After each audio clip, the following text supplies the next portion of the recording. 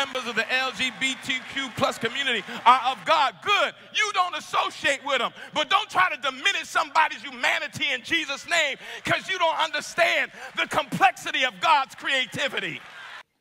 Every group that Jesus begins to identify are marginalized, oppressed, disenfranchised people. And something then that we have to see as a common thread of prophetic ministry throughout the scriptures and throughout the word of God, even coming to and through the life of Jesus Christ, is the commitment to be the voice for those who had no voice, but deeper than that, to be the voice of God on behalf of those who did not have the power, on behalf of those who were found in a lesser position, to those who were using their power to oppress and suppress those different groups of people. And I was in an interview the other day and said, my goodness, how have we gotten it so backwards today, where now the church has become, in many cases and instances, the oppressor, has become the system that oppresses people, and then has become the very seat of the same spirit of the Pharisees that shut up the kingdom of God. That's what Jesus said. He rebuked these Pharisees and said, you hypocrites, you shut up the kingdom of God from these people, and you yourself will not be found in it. How accurate and so depictive of the moment we find ourselves in today, that we would be hard pressed in Pentecost and in holiness to spend any measure of time in Pentecost and holiness without sending, without love and compassion, sending every member of the LGBTQ plus community to hell, while pastors and leaders abuse and exploit the name of God and abuse and exploit God's people to serve their own interests. And it should concern us. And so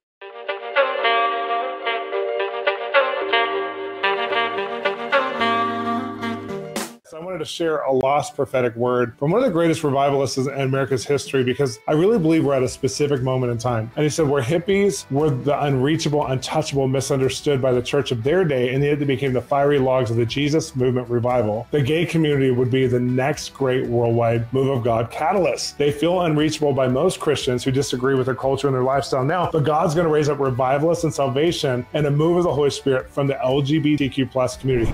I feel like it's the biggest fundamental mistake that the Black church has made towards the LGBTQ community? Well, you know, before we even talk about the LGBTQI community, you know, we don't have a fundamental conversation about sexuality in general.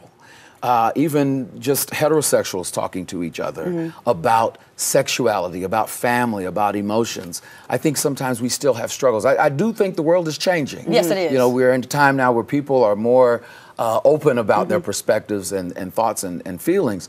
But I think we have to start with addressing sexuality and looking at the ways in which we've put stigma on certain conversations, because we've looked at the Bible, our religion, our God in certain types of ways. We have to figure out how to have that conversation. The limelight is about to be on you in a way you've never seen. Wait.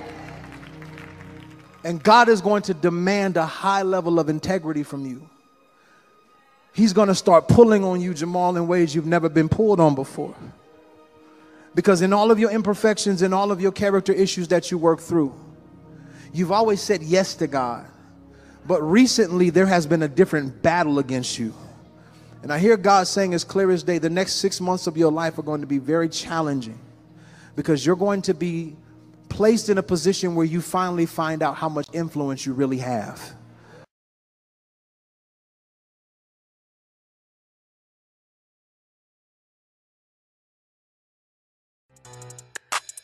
I am here because the Black church owes this community an apology. And I wanted to come tonight,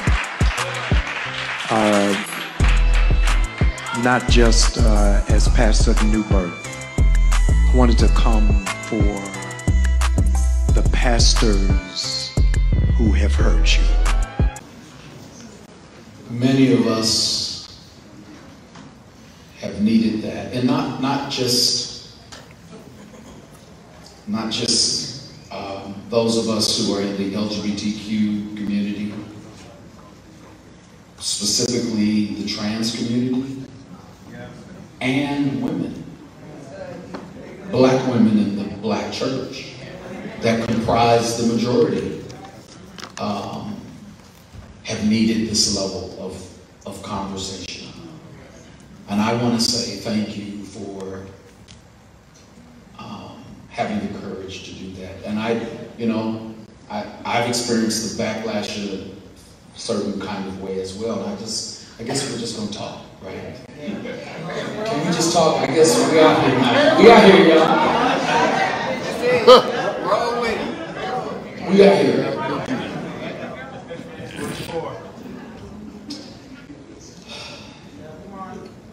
Because there are people within our community that struggle with the fact that we wanted a mainstream leader in the space, right? And because so many of us have been hurt, abused, and brutalized, people have questioned my intent, right? But as I said to you, somebody has to be the bridge. And as you have articulated, somebody has to be the bridge. And so we're seeking to be a bridge. So what does that mean? As we move forward in this, I was going to say at the end, I was going to ask you, are you open to having even more dialogue with us and with people in our community?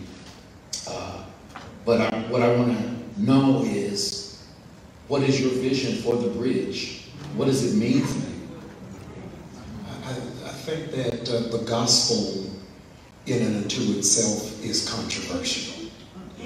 And the Americanized gospel has put us in a place where we want to be liked. Yeah, talk! And nothing in Christendom comes with affirmation. But we want to be coddled to know that it is okay. Faith is synonymous with risk. And most people are not prepared to take a risk, and yet they claim to be Christian. So there's only one that got out of the boat. Yeah. Come on now.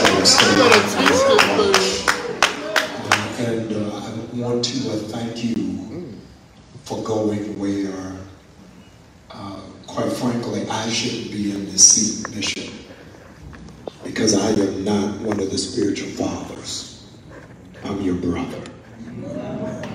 So the fathers of mainline denominations need to have this conversation. How much is missing from Kojic because of this? How much is missing from PAW because of this? How many is missing from Bible Way because of this? Talked about in the pandemic, there emerged a phraseology of toxic masculinity. But we do not talk about fragile masculinity. And fragile masculinity is, can I hug and embrace you without questioning my own sexual identity? Talk! Dr. Bryant. With their own Nicodemus syndrome that have to see behind closed doors.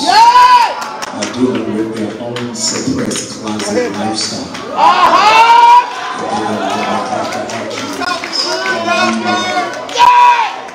The Black Church, Bishop, talks about there are three dimensions of sin. The three dimensions of sin are thought, word, and deed. Yes, sir. The black church only focuses on deeds. On deeds. But there are a whole lot of mental homosexuals.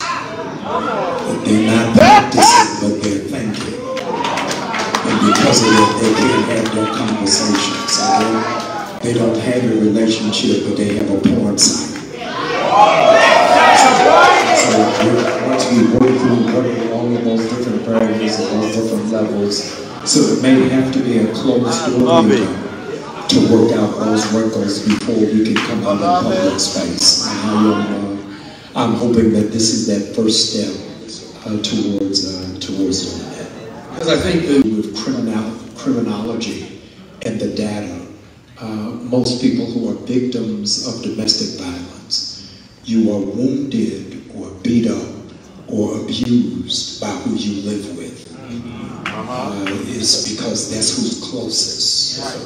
And so the black church beats up the LGBTQ community because you're close. Don't preach on just what you don't have an issue with. Shakespeare said, to thine own self be true. And so I think that once it is that we understand that all of us are struggling with something, all of us are dealing with something, all of us have come through something, then we're able to see through the prism called grace. Yeah. We don't like grace when it's not ours. So we don't hear sermons on gluttony from fat preachers.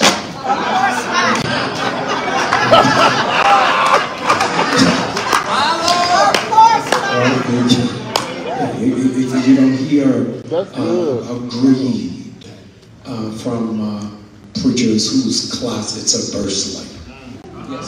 They only preach on what they don't struggle with. Or with what they do. What they do struggle with. Yes, sir. And so I think that we have to have a real come to Jesus meeting, Bishop, that would involve you being in rooms like the National Council of Black Churches. You are not a rogue organization. You bring actual churches and bodies that are voting blocks that deserve a seat at the table. Instead of bringing a message in the pulpit, we bring a grievance. And oftentimes, instead of bringing a message into the pulpit, the preachers are bringing their grievances. Wow. And so they're bleeding on the people. Sitting on the stage, he called the Messiah. Don't come and tell folk sin is right. Or come on shout. Tell the folk it's okay. You got preachers going into the lion's den, telling the folk that are bound, we apologize for the church, on behalf of the church.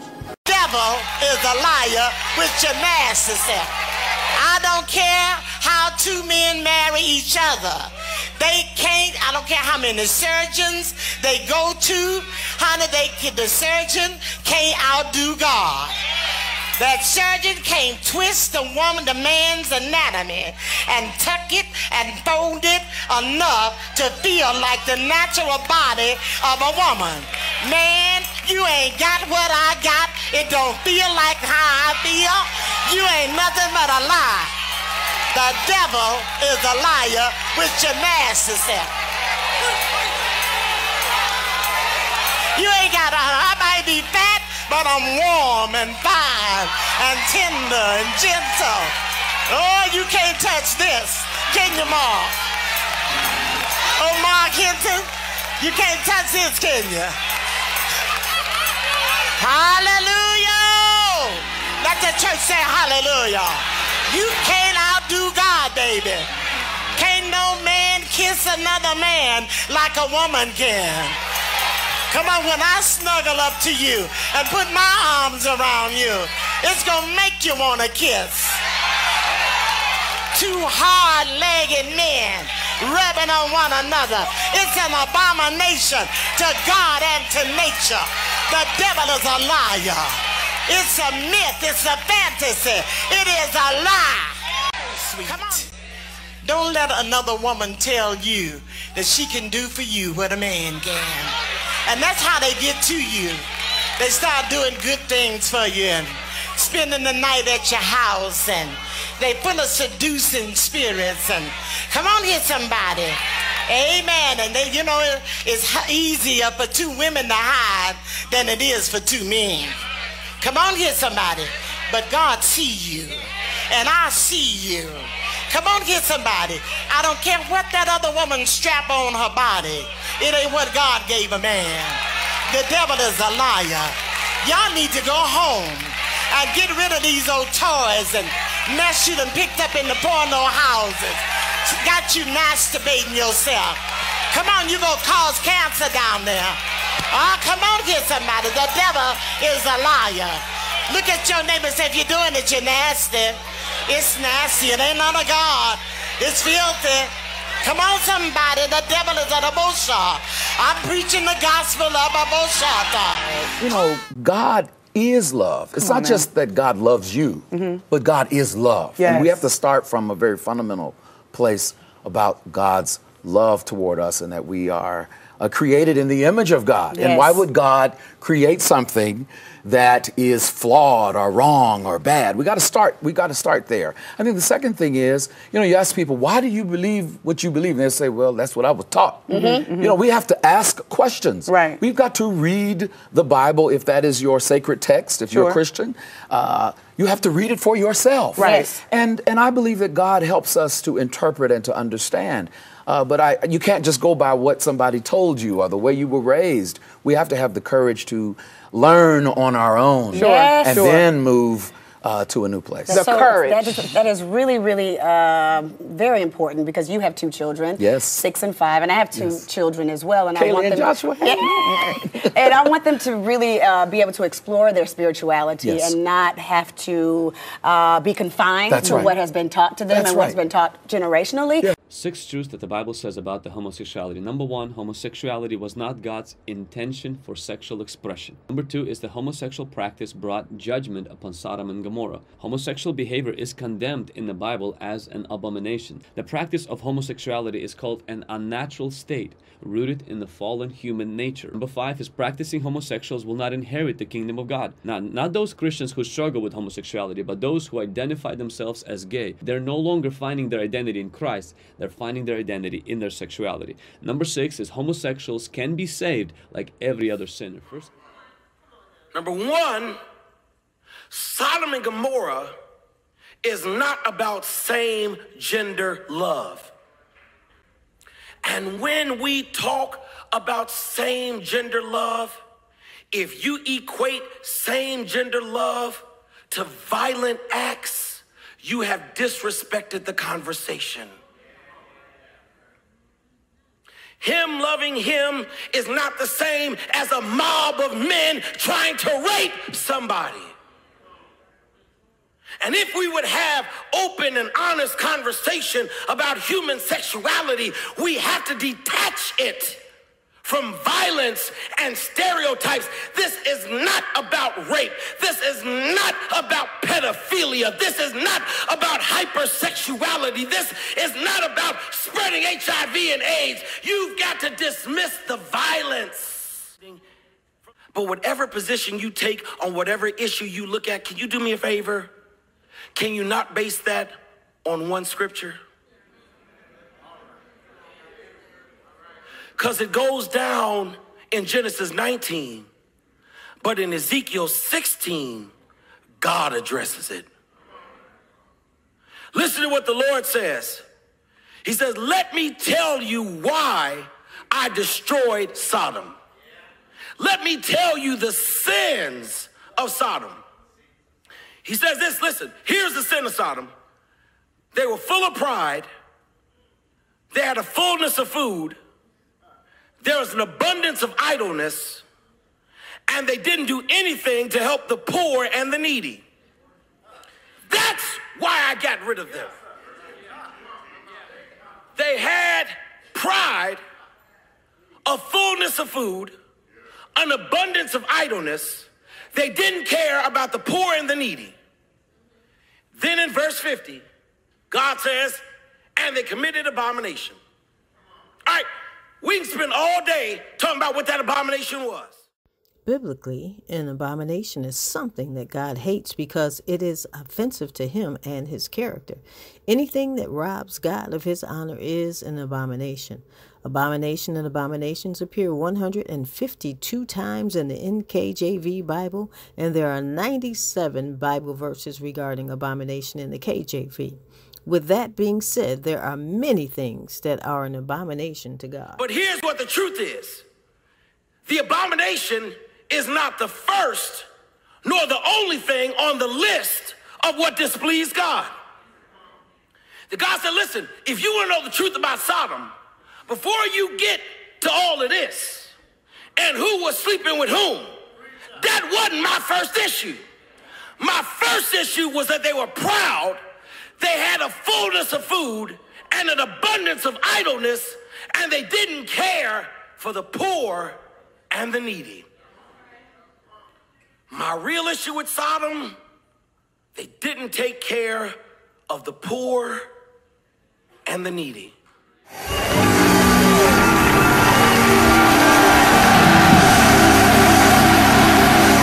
want to talk about the reformed gay. Genesis Warren, who says that she was a lesbian. She's not a lesbian no more. God delivered her. Also, Sophia Ruffin. There's also Jackie Hill. She says I was a lesbian, and now she's got married. So if my gay is in my flesh or my humanity, is my gay a demon or devil? Well, I have been a same gender loving woman or young woman when I was about, the story goes back, it's kind of lengthy, but I remember, and this is not an excuse, but just kind of trying to give our listeners a better understanding as to why I am so passionate about this. I was a young girl, probably like 7, 8 years old, and I was molested several times inside of a church by a evangelist missionary. That's what they call them, the organization that I was in. And I, of course, now I know, then I just really wasn't sure as to what was taking place. But my feelings and my emotions just wasn't the same as a normal young girl my age. And so my mother, and I say this all the time, my mother, very saved woman, kind, very compassionate. But that baby boomer generation, they felt that affection was for their spouse, so my mama still to this day, gonna give me a church hug and, God bless you or whatever. And sometimes I'm like, I don't want that, but I get it. That generation feels that affection is for your spouse. And so when I became of age, I was actually in high school. I think I was like in the 10th grade, and very popular girl. She was on the basketball team, and she affirmed me. She showed me healthy, well, what I thought was healthy affection, but it was definitely perverted affection.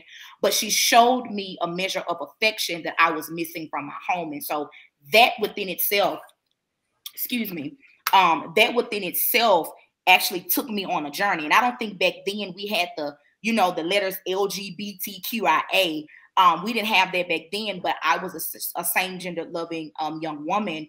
And the thing that I love about my mother was that when other, because I grew up in a very strict holiness Pentecostal environment. But one thing about my mom, when other people were putting their children out or exiling them from the family, my mother stood by me. And I tell people today that it was nothing but love that lifted me. And of course, my mother did not agree, and she made that very known, but it was something I had to go through. And deliverance for me was one day I did not spit up in a bucket. I did not go on a fast. One day I woke up and realized that I was living a lie. I started pastoring here in Atlanta. We started plowing in the end of 2018, but we launched the church in February 2020. And I am from Memphis, Tennessee. So I am from the Kojic headquarters, gay, beat them down, you're going to hell. And that's just pretty much it. But when I started pastoring here, it was a culture shock, Bishop. I was I mean, you had, you know, transsexuals that was coming to church and they were shouting and dancing and praising God. And, you know, they saying they prophet this and prophet is this and apostle this. And I'm like, whoa, I was literally in a culture shock. We launched literally 1 month before the pandemic was declared over America. And so every church closed. God told me to remain open. And so, of course, people that like church and people that were needing encouragement and needed to be healed and delivered, they came to Dominion. And so I didn't realize it, but people were telling me, you know, hey, you know, you got same-sex couples that's hugged up in church. Now, I'm in the front trying to hear God. You know, when I get up, I'm releasing the word of the Lord. I'm not paying attention to certain things that's happening.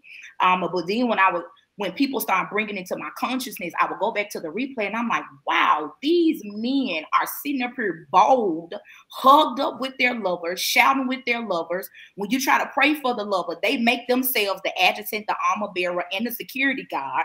Like, your partner can't even get a breakthrough because you done made yourself on, you know, a part of the altar workers of the ministry. So it was a lot. And so I'm like, hey, let me go out and tell these people you're going to hell, X, Y, and Z. But then I had to go to the Lord because I said, okay, God, we have been sending gays to hell since the days of Bishop Mason, I'm sure.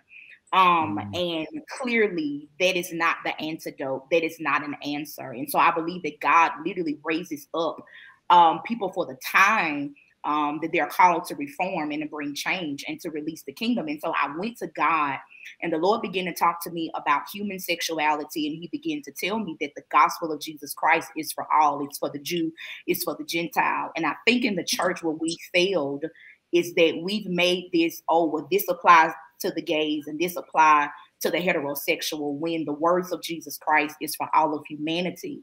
Maybe they are homosexual spirits.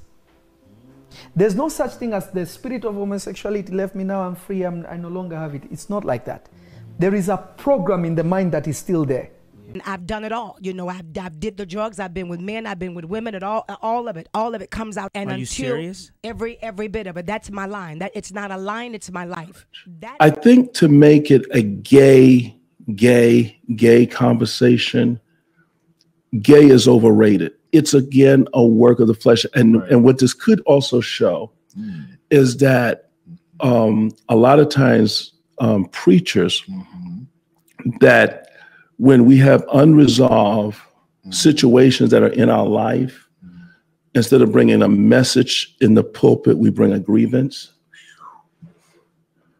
And oftentimes... instead of bringing a message into the pulpit, the preachers are bringing their grievances. Wow. And so they're bleeding on the people. Right? So there were men of God that I've sat under that preach so hard against certain sins, to only find out in the latter end of their life that was the sin that they were wrestling with. Yeah. And it was manifesting itself. God, that's a spiritual crime. Jesse Lee Peterson is gay. All right. He was on the show. He started to bash members of the LGBTQ community in the bullpen, and I kicked him off the program. Now, multiple individuals that he has sexual relationships with, they did a full interview about their encounters with him over many years and the involvement that he has had with many men during his tenure as the head of Bond, which is an organization dedicated, according to preacher Jesse Lee Peterson, an organization that is supposed to rebuild men. Now remember, there is no issue with Jesse Lee Peterson being gay, in my opinion, whatsoever. The issue is his hypocrisy. This man has literally made a life and monetized off of bashing members of a community that he's actually a part of. Preachers in the pulpit, you men preachers, that I don't know whether you a man or a woman. You men preachers, that your sexuality is in question because you dyeing your hair like you's a woman. Be delivered. All this mixture in the body of Christ. You women who dress like men, bull daggers. Y'all, God is calling the church back to their first love. This mixture is in the body of Christ, and maybe I've contributed to it. The pastors at Steadfast Baptist Church, now based in Watauga, have a history of anti-gay rhetoric, and that continued on Sunday when Pastor Dylan Oz gave a statement calling for the execution of gay people. This is audio from part of that sermon. They should be convicted in a lawful trial. They should be sentenced with death. They should be lined up against the wall and shot in the back of the head. That's what God teaches. Stop it. Get some help. What? The Bible says, Leviticus 20:13, if a man also lie with mankind as he lieth with the woman, okay, it says, even both of them have committed an abomination. They shall surely be put to death. Their blood shall be upon them. And that, my friend, is the cure for AIDS. It was right there in the Bible all along. And they're out spending billions of dollars in research and testing. It's curable. Right there. Because if you executed the homos like God recommends, you wouldn't have all this AIDS running rampant. See, I just apologize. I'm sorry. I'm sorry to anyone who's hurt by those words, because that's not who Jesus was. According to a first-of-its-kind study by the Anti-Defamation League and the advocacy group GLAAD, between June of 2022 and April of 2023, there were 356 targeted assaults, acts of harassment, and/or vandalism against the LGBTQ community in the U.S. The Bible's against it, God's against it, I'm against it. In a recent sermon, the Baptist pastor Charles Worley suggested gays and lesbians should be imprisoned behind an electric fence. In a few years, they'll die out. Do you know why? They can't reproduce. So your little son starts to act a little girlish. Another pastor, also in North Carolina, recently apologized after he told parents to slap children they suspect of being gay. The second you see your son dropping the limp wrist, you walk over there and crack that wrist. They shun the love of God. Reverend Billy Ball supports his colleague's view that homosexuality is a sin. Sodomy has always been an abomination. Both Old and New Testament has always been, in God's view, punishable by death. But the Southern Baptist Convention, which oversees many churches in the American South, is distancing itself from the pastors and their views. These were some of the most irresponsible, uninformed, and quite frankly, unchristian comments I've heard from a pastor in a while. It does really impact the reputation that all of Christianity has in the world.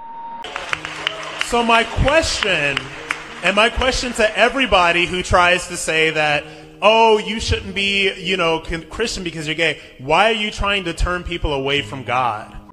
Enough already with this gay Christian stuff. To me, yesterday was one of the most bizarre scenes I ever seen in this city. One of the most comedic scenes I ever witnessed in public. When I witnessed men with size 13, 14 shoes out there kissing each other in the mouth in front of little kids. It was just bizarre.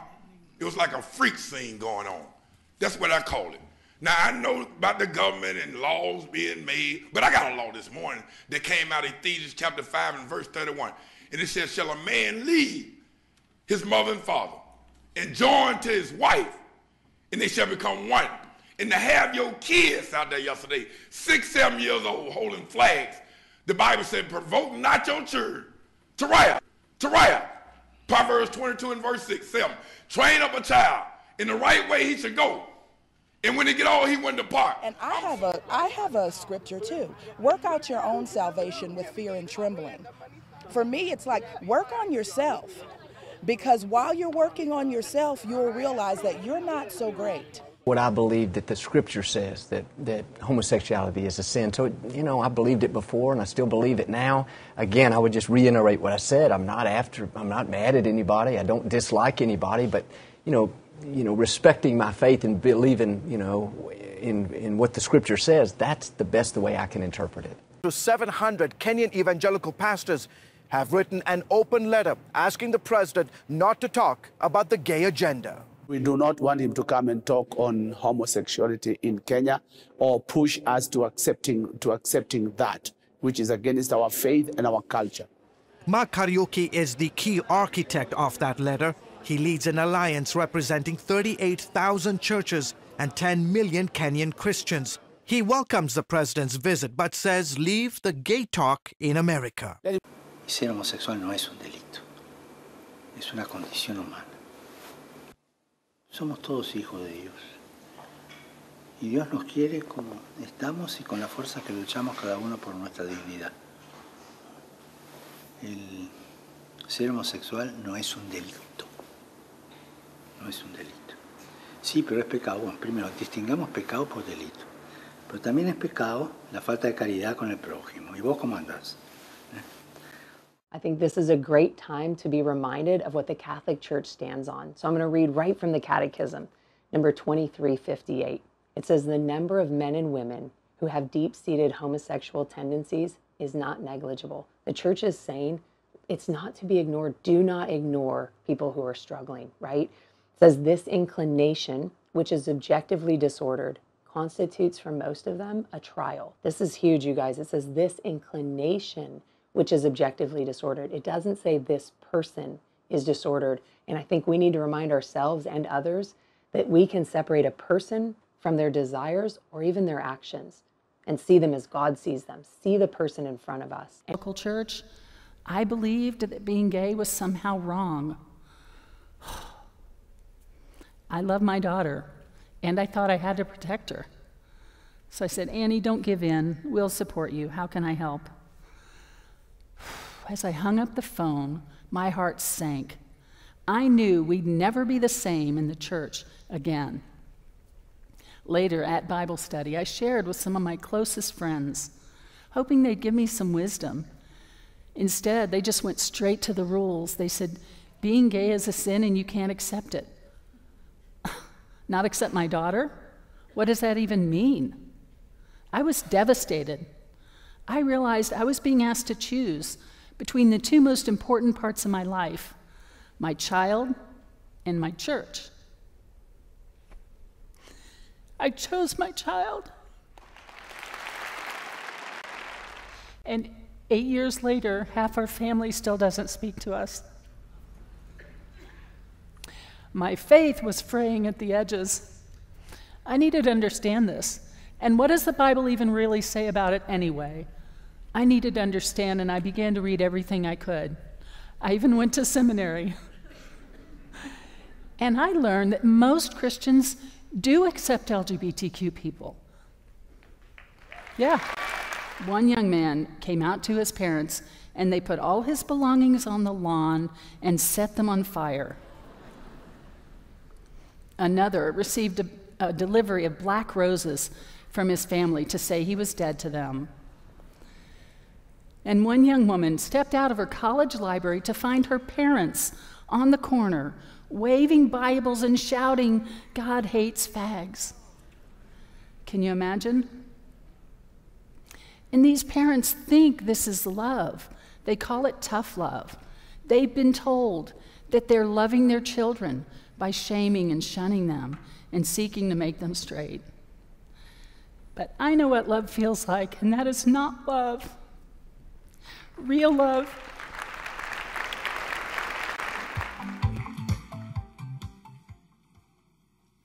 It was New Year's Eve, and my work cell phone rang, and I was annoyed, but I answered it.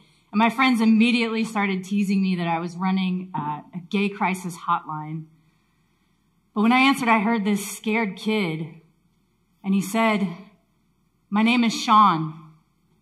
My dad kicked me out because I'm gay, and I don't know anyone. Please don't hang up on me." So I listened patiently as Sean told me his story, which unfortunately was not unique to me. On his 18th birthday, Sean's dad said, "No son of mine is going to be like that and live in this house, so pack your bags." He drove Sean down to Charleston from Delaware so that he could be homeless in a warm climate. He said it was because he loved him. So Sean still had a whole year left of high school, if that puts it into context for you. But here he was abandoned, and he's freezing, and he's terrified of the older guys who were calling him the F word. You know the one, it rhymes with maggot. For young people who identify as LGBTQ+, coming out could literally mean risking the roof over their head.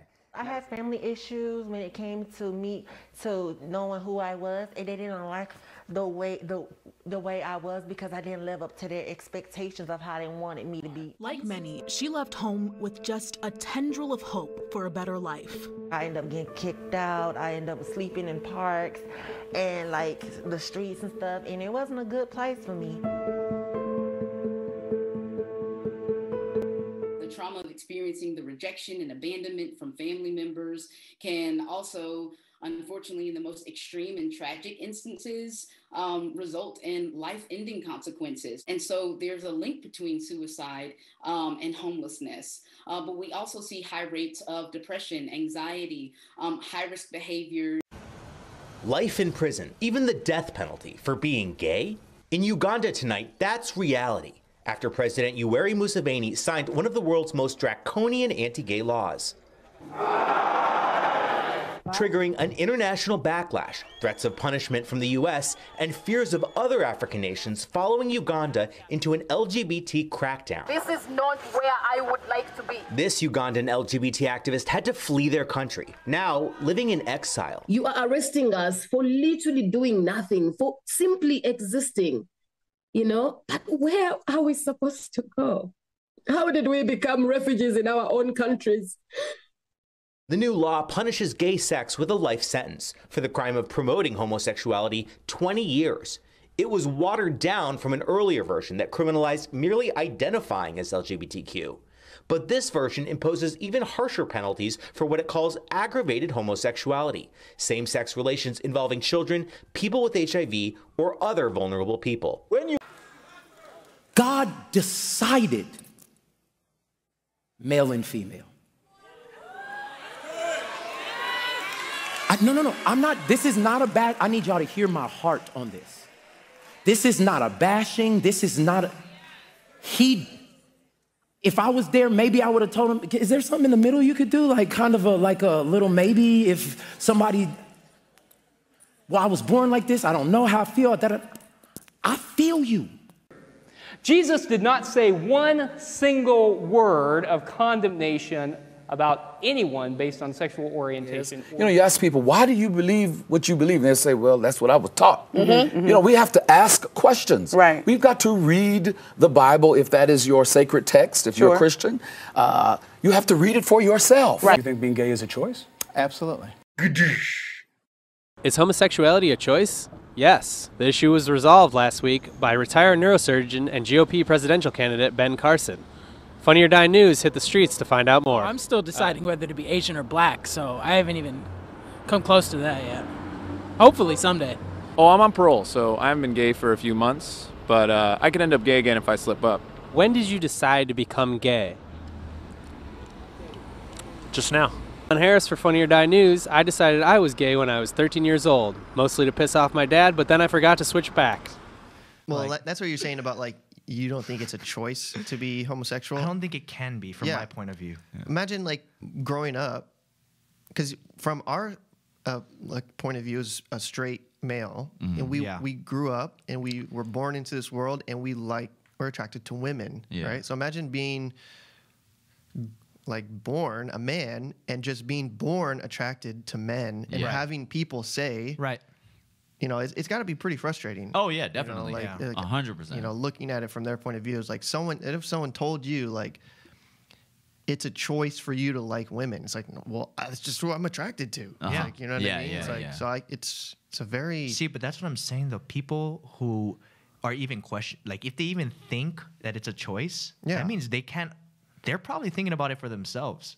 Sure. Because like, or they're not thinking. They're just saying like, but anyone who really thinks it's a choice, just ask yourself this: would you be able to choose to be attracted to a guy or a girl? Yeah, if you're a guy, would you choose to be attracted to the same sex? Because if you can, then you really shouldn't be making that argument because you're probably gay.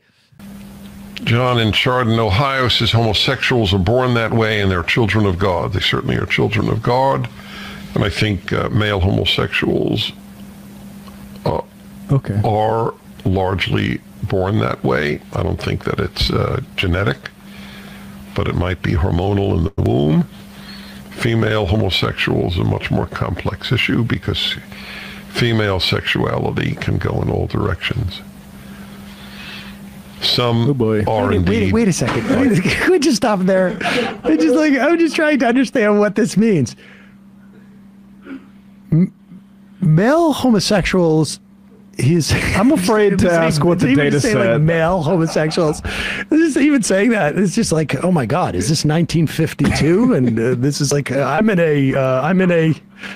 a scientist outfit, looking at pornography. Exactly. Male homosexuals, it may be hormonal in the womb, and so they're born that way.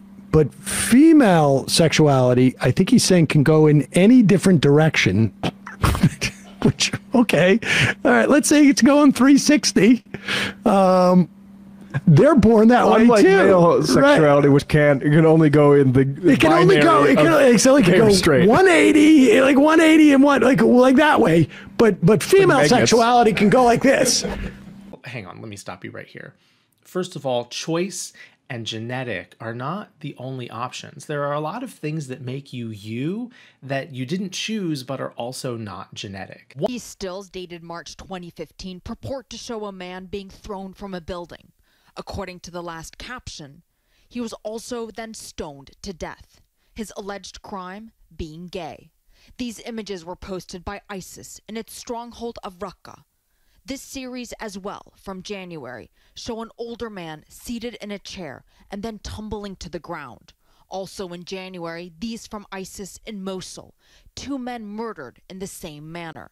Since the 1980s, testosterone in men has been decreasing at a rate of 1% every year. In 1980, the average testosterone was 500. In the 1990s, it was 425. In the early 2000s, it was 325. Somebody was telling me about his son had a testosterone at 85. You see a man who has issues with low testosterone, you're gonna start to see balding, erectile dysfunction, lose muscle mass, inability to build muscle too. That's gonna change how you look too, bro. Gynecomastia is the development of man boobs. American food is banned in Europe. Certain food companies here, if they decide to sell their food in Europe, they have to change the ingredient. That's why you have a Mexican Coca-Cola. The ingredients, they won't allow high fructose corn syrup in their country. Pesticides are another issue because if you're eating processed food, you're eating pesticides. And the second most prevalent pesticide is atrazine. You probably heard the study where the male frog was converted into a female frog. The man parts were disappearing. And that's the second most common pesticide in the US, which is banned in Europe. The largest chemical company in the world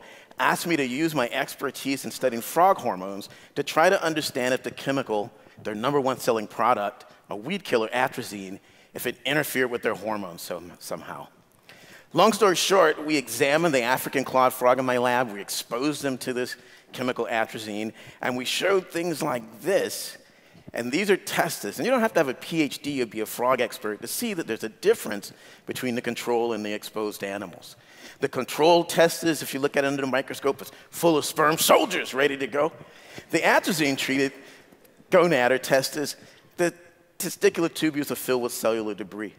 What's more is if you look at the young developing larvae, you often find sometimes, these are the kidneys, if you're not used to looking at frog gonads, that this is an individual, though, that has testes, then it has more ovaries, then it has another testes, then it has more ovaries. One pair will get you in enough trouble. This guy, this situation is certainly not typical of amphibians. There are fish that are naturally hermaphrodites, but not amphibians. We later showed that some of these animals grow up, even though they're genetic males, to become completely functioning reproductive females, even though they were genetic males. We showed that in other species, the gonads look like this. So those are the testes on the top, and all of that junk in the trunk on the bottom, those are all eggs that are bursting through the surface of this male's testes. Now, I showed this to the Environmental Protection Agency because I thought they'd be interested. After all, it's the #1 selling chemical in the world at the time. And they said, well, that's not really an adverse effect that would stimulate us to reassess the chemical. Being said, the reason why it's so important, and this isn't like body shaming, but it's important to know that fat is not like this benign tissue. Fat is a living tissue. And one of the things that fat does is it creates an enzyme called aromatase. Aromatase produces more insulin in the body. I mean, not more insulin, but more estrogen in the body. And the more estrogen goes up, you're going to have issues with your period. it also steals away your vitamin D, which is also an issue in our community as well. So you mean to tell me, and that makes sense because I see a lot of overweight men that act like women, and it's because of their fat is producing more estrogen. Yeah, it does. It's true. Yeah, so fat creates the enzyme aromatase, and the aromatase will aromatize your testosterone it will convert your testosterone into estrogen. Holy, I'm about to be on it. I'll start with, why did you change your philosophy? Why did you go out on a limb and say gays are accepted in heaven, something that the black church disagrees with? Well, not only the black church, the church disagrees with it. And my gay friends, and I have several over the years, were some of the most sensitive, loving, creative, ingenious, generous people. Some are members of my family. I got tired of sending them to hell. It was the hell issue. They're going through it now, but these brilliant human beings spending eternity in a customized torture chamber, you know, it messed with my theology and my heart. And so I started preaching the gospel of inclusion, saying that Hindus, Muslims, Jews, everybody has access to the grace of the God we preach. And that not only a few Christians were going to heaven, and that's what got me in trouble with church. The devotion to the devil and hell is stronger or as strong as anybody's devotion to Jesus in many of the Christian circles. I'm sick and tired of y'all using the Bible to veil your homophobia, right? Because in the same section of the Bible that y'all love to quote, which is Leviticus, you know, it also says that you shouldn't wear mixed fabric, and it also says you shouldn't eat shellfish either. And I don't see y'all coming after the seafood eaters and the pescatarians with the same anger that you do with homosexuals. And I don't see all the fashionistas that show up to church being put out the church and ridiculed the same way you do the gay people. Let's just say hypothetically, I am of the belief that it is it's a sin and it's in the Bible and so on and so forth. Then it would seem to me that the church is exactly where I'm supposed to be, right? So miss me with the whole it's in the Bible crap, because you're full of and you're homophobic. And God said to me, here's the problem. You guys in the church can be so hypocritical. He said, in the African-American church, you really got to be careful. I said, what do you mean? He said, because you are guilty of condemning the Supreme Court system and preaching against something. But if you look at half of our choirs,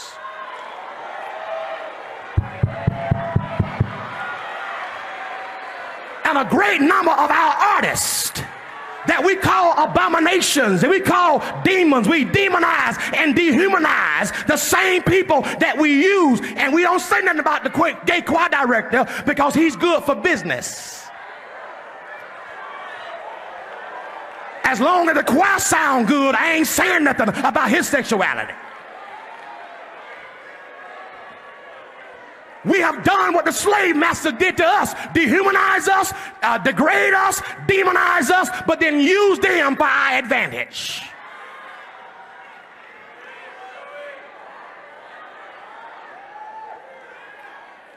It's hypocritical to talk about the Supreme Court and calling them Sodom and Gomorrah, which is not what it's all about. But if that's the case, half our churches have been Sodom and Gomorrah for 100 years.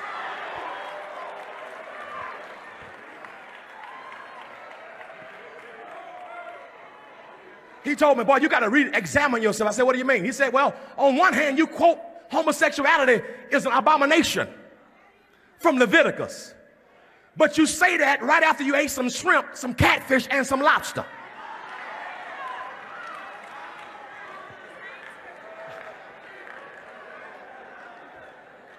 You quote Leviticus while you're wearing a wool blend suit. It's also in Leviticus that you shouldn't wear mixed linens.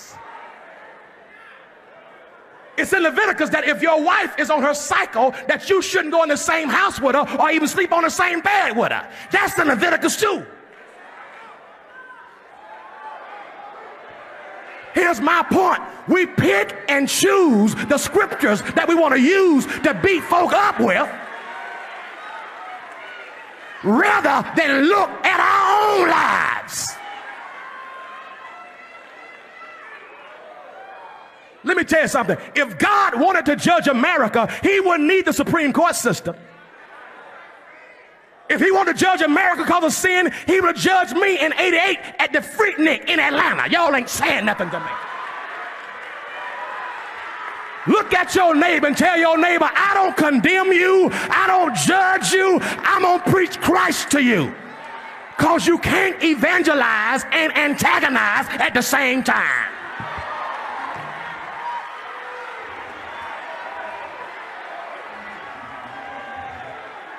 You cannot insult and inspire the same people that you insult. I thank God that Jesus went to Samaria with a woman who had some sexual identity problems and didn't preach condemnation. He just preached Christ. And our greatest missionary opportunity is going to be finding those who may be struggling to say, I'm not better than you, but the same grace that saved me, the same blood that let me come is the same blood that you're going to need.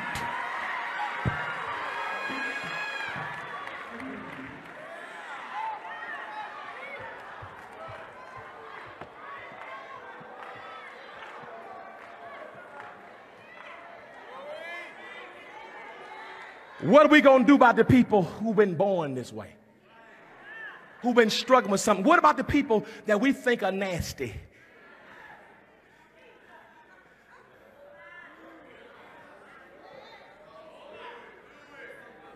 These folks are abomination, they're nasty. Tell you what you do then. Go find every song that's been written by a gay person for the last 100 years and don't sing it in church.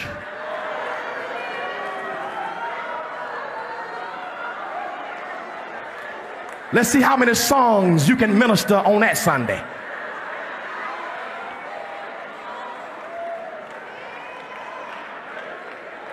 Bishop, don't tell me what the Bible says about homosexuals and you change wives like we change underwear. Sit yourself, your hypocritical self down. We all got to look at ourselves. We all need Jesus.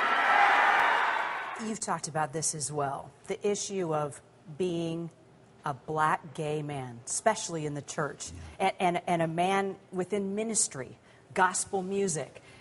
There have been allegations that have come forward. There have been individuals that have come forward and said, I'm gay, and have been completely shut out of the black church because of that. Why is it so unacceptable to be a black man and to be gay and to lead a flock? Why is it so taboo? Well, first of all, it's not just biblical. I mean, there's a cultural of feeling course here. Yeah, that's for white folks. See, y'all supposed to do all that kind of stuff. We don't do that kind of stuff. we real men. I said that in jest, but that's no, an but that's underlying. Interesting. That's what's going on. Yeah, we don't do weird stuff. Now, the other hypocritical aspect of that is our churches, Kira, are filled with same-gender loving people, from the music department to the pulpits. Black music, church music, where would it be without our same-gender loving or gay musicians and singers? Not all of them are. But many have come to you and said, I'm gay, but I can't come out. Yes. And we're talking very powerful people within the gospel industry. Yes, I've met them. Yes, ma'am. With tears in their eyes, they were afraid. There are people who come to me and say, I embrace your gospel of inclusion, Bishop, but I can't. It's not a theological issue with me. It's a business decision. I'll lose my flock. I'll use my money. I'll lose my parsons. I'll lose myself. I can't love everybody. I can't even love me, he would say. And I want to say to that group, and this is a wake-up call. Until the church, black or otherwise, confronts, not combats, confronts this issue of human sexuality and homosexuality, which is not going away. Homosexuals and homosexuality is not going away. If every gay person in our churches left, or those who have an orientation or a preference or an inclination or fantasy, if everyone left, we wouldn't have a church. See, that's interesting. Yeah, there are gay doctors, police officers, attorneys. Look at the whole Catholic Church. All this idea of celibacy, it's not even natural. But it's out. It's like the Christian church is having to confront its issues. It's platonic, plastic, superficial, portrayals of an angry God, a vicious God, an eternal place where everybody's going to burn, and this God with this terrible anger management problem who's going to get you, and then he's going to turn you over to the devil who's going to accuse you to him. And it's fairy tale stuff. But we bought into it, and now we're having to face the fact that maybe we missed it on many of these issues. There are a couple of things that came up for me.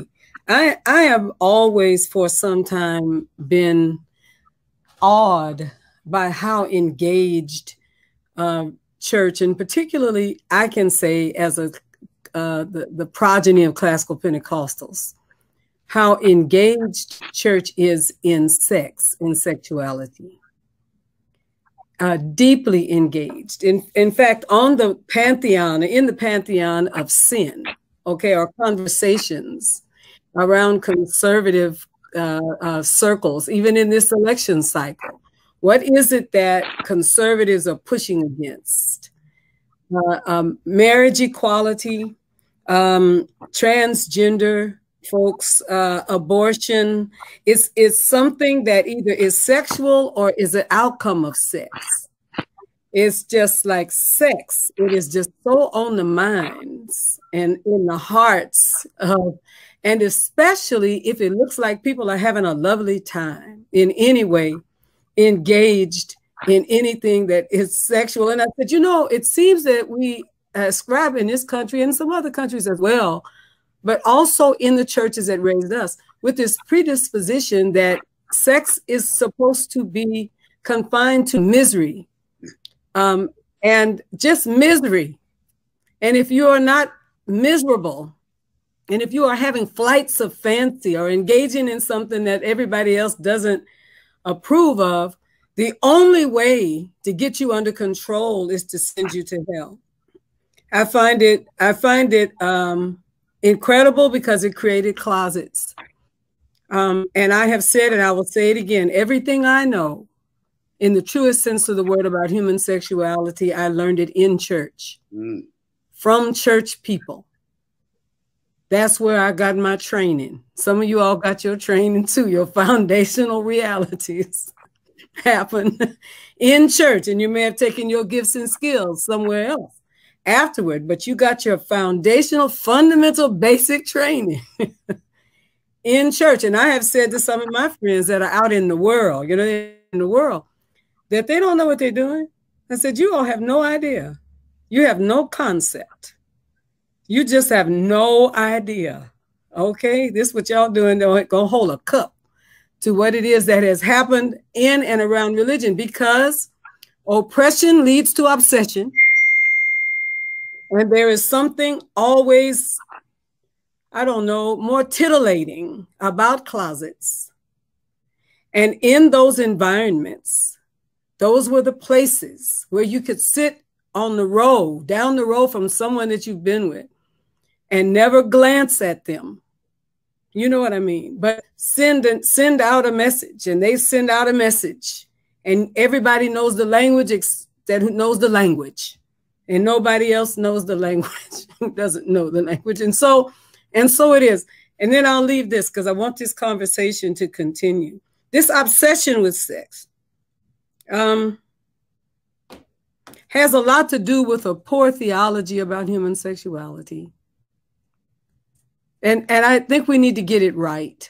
I think we've been fooling around with it too long. And I even have a certain weariness about folks. I put them in sort of the same categories, the people who extend grace and say, well, honey, you know, forgiveness is available for you. Repent and be reconciled. And the people who extend hate. Because sometimes the grace is just a kind hate.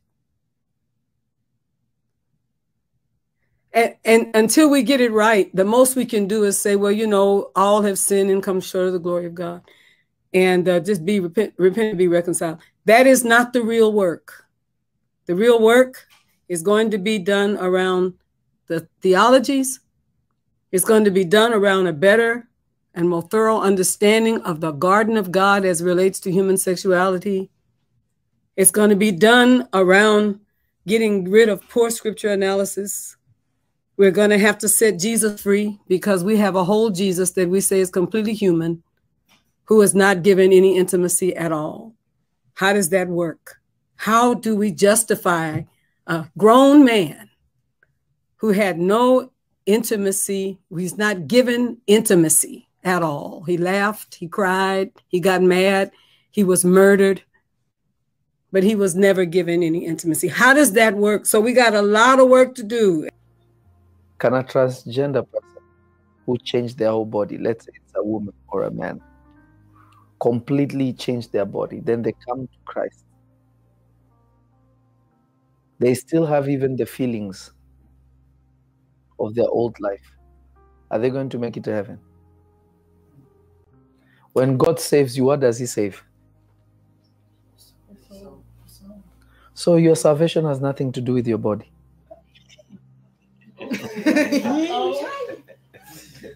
Right.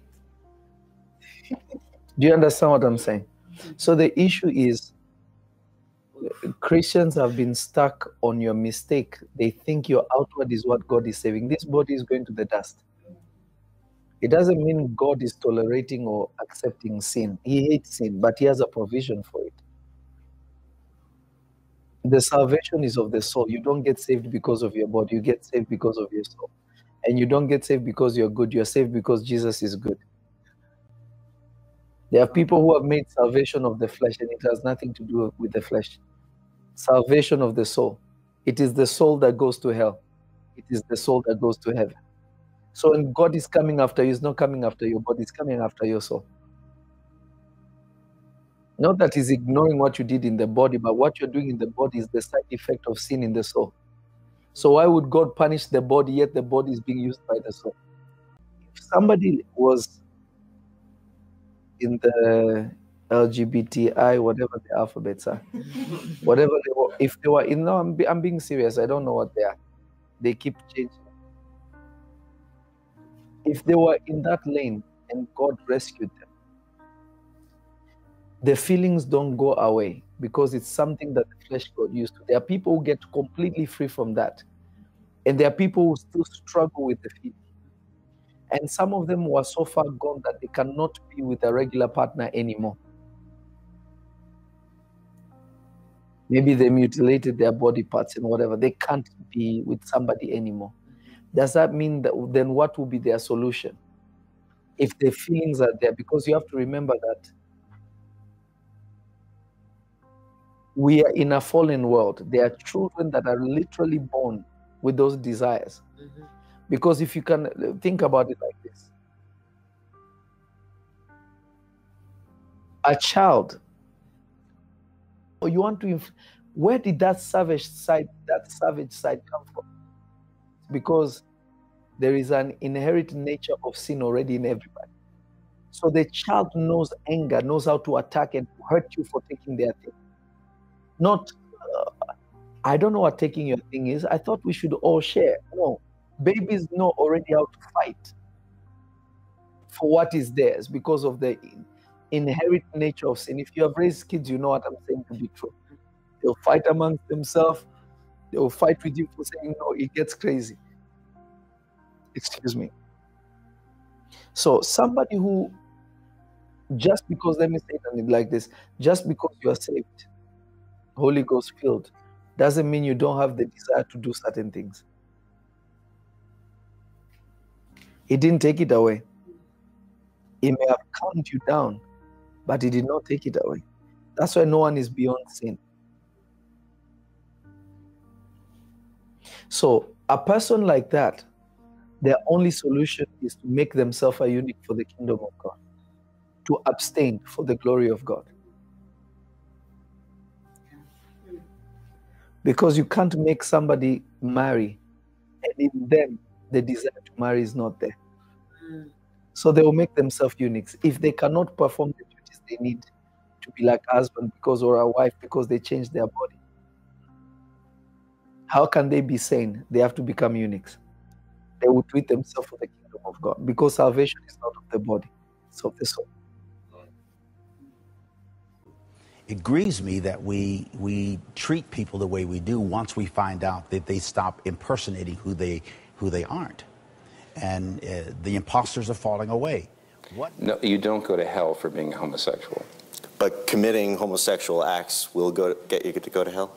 No, wait a minute. Wait. Right. No, because some people will say, well, it's not the homosexuality or being gay; it's doing gay stuff. No, that's the problem. No. First of all, heterosexuality does not get you to heaven. I happen to know this. I can tell you, one of the biggest shockers is when people get to heaven, they will be shocked who is in heaven and who is not. Are gay people going to hell? No, not because they're gay. Everybody, we go to hell because we choose to reject the grace of God. The only way you can go to hell is to reject the. If a gay person accepts Christ, Jesus Christ, he's going to heaven. Okay. Without a doubt. Okay. Well, this email comes from Ginger, and she says, after discovering our son's negative views of Christianity and the Bible, he states he is a gay Christian and wrote that he does not believe it is a sin. He feels that his homosexual lifestyle is normal and believes God will accept him. Can he get into heaven while practicing this lifestyle? I'm glad you asked this question. Lots of people would like to have an answer. To answer your question, can a person who is a homosexual go to heaven? If they have been saved by the grace of God, yes. If they have been saved by the grace of God, yes. Because my relationship with God and coming back into the church over the past year and a half is one of the greatest gifts that has been given to me in terms of being in this movement. So my question to everybody who tries to say that, oh, you shouldn't be, Christian because you're gay. Why are you trying to turn people away from God? That's why I think Christians need to befriend more non-Christians and invite themselves into their circles, not necessarily go to a gay pride parade, but befriend people that don't go to your church and don't look like you and don't have the same sexual preference as you.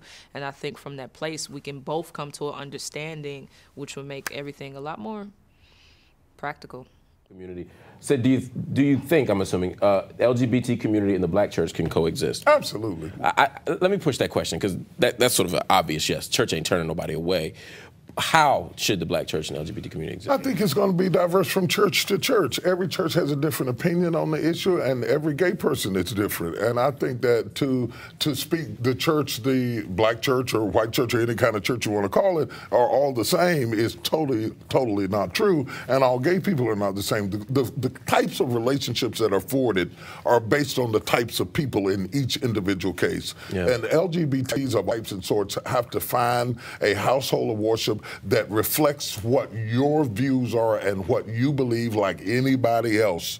And the church should have the right to have its own convictions and values. If you don't like those convictions and values, you totally disagree with it, don't try to change my house, move into your own and establish that sort of thing and find somebody who gets what you get about faith. And trust me, I've talked to enough LGBT, they are not all the same. Oh, for sure. To me with intentionality, I want to pray for your home church, the church you were saved in, the church you were raised in, the church that introduced you to Jesus, the church where you learned the Lord's Prayer, the church where you sang in the first choir, because that church is robbed of your creativity. Do you know how much better your church would be if they had your gift? They had your contribution, if they had your offering. Do you lift up that hand, please? Lord, I pray. Would you speak the name of your home church out loud? Speak the name of your home church out loud. I pray that your grace will be sufficient, that your mercy will break in. I pray, dear Lord, that you'll transform that ministry so that they will be relevant for the 21st century. I pray for a hedge fence of protection for those who are hostage to that ministry. They're no longer being fed, they're not being affirmed, they're being ostracized and castigated, but they stay there because their mother goes there, because their grandmother is there, because their father is the pastor. God, I pray for revival to break out. God, arise and let our enemies be scattered. I pray for the bloodstained banner to now infuse that church so that they will realize that they have missed an opportunity to love. But God, give them another chance. I thank you for it. Thank you, dear Lord, for loving us when we had to leave that church. Thank you for keeping your hand on us when they would not lay hands on us. Thank you, dear Lord, for elevating us when they tried to put us out and put us down. God, we give you glory that we didn't commit suicide. We give you glory that we are not in an insane asylum. We give you glory that we're not in the bottom of drugs and alcohol. We give you glory that we still love ourselves and value ourselves. We give you glory that you look beyond all of our faults. You meet us at our needs. For that we give your name praise. We give your name thanksgiving. Come on and clap your hands for what God has done. To my closeted LGBT folks in the room. Closets, especially church closets, are unfit for human growth and habitation. Closets are musty. They have no windows. They are dark. They're created for storage.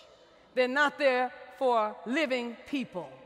I want to welcome you to the light, and I encourage you to break out, bust out, come out, come out, come out, come out. There's fresh air over here. Come out. We're waiting for you. We got some good things to share with you. Come on out of there. There's a whole community that will love you.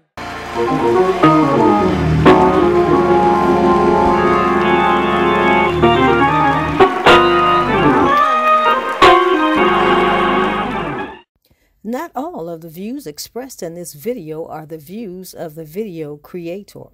However, T.S. Holder does pray and hope that through the different opinions, perspectives, scientific facts, sermons, and prayers displayed, that your perspective towards the LGBTQIA+ community has been enlightened and positively altered to recognize and realize that LGBTQIA+ is not just an acronym, but letters that encompass a vast population of living people who deserve respect, acceptance, affirmation, and more importantly, love. Please feel free to leave your constructive comments, subscribe, hit the notification bell, and above all, please share this video. Thank you for your time.